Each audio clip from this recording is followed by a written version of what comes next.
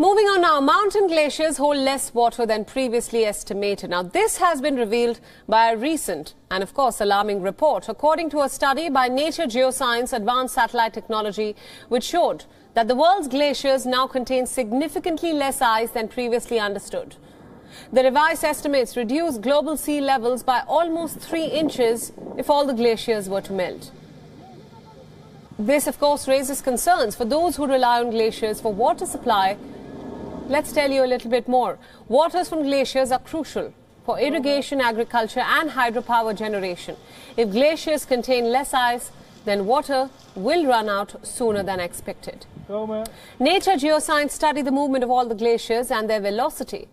The satellite-based survey reviewed 98% of the world's glaciers and found the volume of these glaciers combined at 11% smaller than was calculated earlier.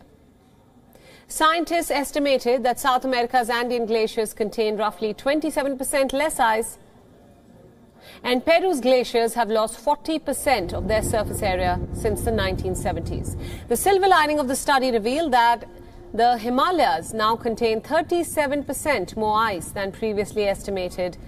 Scientists also estimate that there is currently a 20% less percentage of glacial ice which is present, with the potential to melt into the ocean and raise sea levels currently. Glaciers are responsible for 1 millimeter of annual sea level rise, or 30% of the yearly increase. Countries are already struggling with disappearing glaciers. Rising temperatures and climate change, of course, are speeding up the glacier retreat.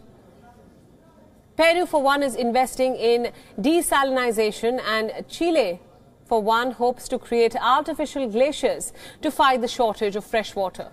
The study has triggered major concerns over the seasonality of river water levels, which relies heavily on glaciers for its water supply.